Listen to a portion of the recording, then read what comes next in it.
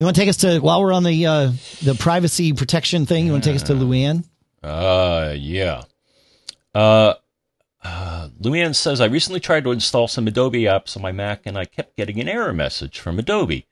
Reading the logs and help pages, I could not figure this out until I finally stumbled on a page explaining system integrity protection and how to disable it. Following instructions, I turned it off. I was able to install my apps and then turned it back on. Apparently, this has been a problem since 2017. My question is this a problem on Adobe's side of things, or is this an Apple problem? Or is it a problem on my end with perhaps an old corrupted install file from years ago? I would like to understand this for future problems. I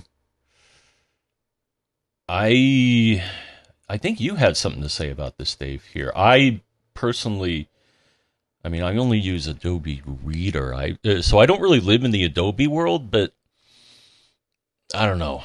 It makes me nervous that you have to do this to install. I'm not sure what piece of Adobe software they're trying to install. I have not run into this personally. No, I haven't run into it either, but I did a search for Adobe and system integrity protection and found a help article from Adobe that says when installing Creative Cloud desktop apps, you need to give correct permissions to the /TMP folder. And they discuss, what the symptoms are that this causes. And they say if you can't change the permissions on the /TMP folder, then you might need to disable system integrity protection so that you can give the correct permissions to the /TMP folder. But the thing is, it shouldn't be using that folder in that way. No, there's other temp folders that you are supposed to use. And I don't know why the installers have like a sandbox temp folder that they are permitted to write to. It's not a problem.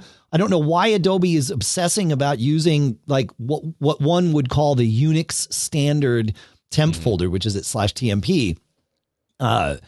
It could be argued that Apple is breaking Unix conventions by securing that, but there are like, if you want to look at holes in Unix and how to like sneak yourself root access onto a Unix machine, especially if you rewind like 20 years, the temp folder was the place to go and do this because it's world writable. You could get the root user to execute something that was living in the temp folder that you could then write to. Like it's the source of a lot of Swiss cheese in Unix. So locking it down a little bit, like I get why this might be something that Apple wanted to lock down, but they created a better path. Adobe's just not following it, evidently. So yeah, I'm with short version. I'm with you. You shouldn't have to do this, but you might have to. And I put this article that I found in the show notes so that if Luann wants it, that's right there.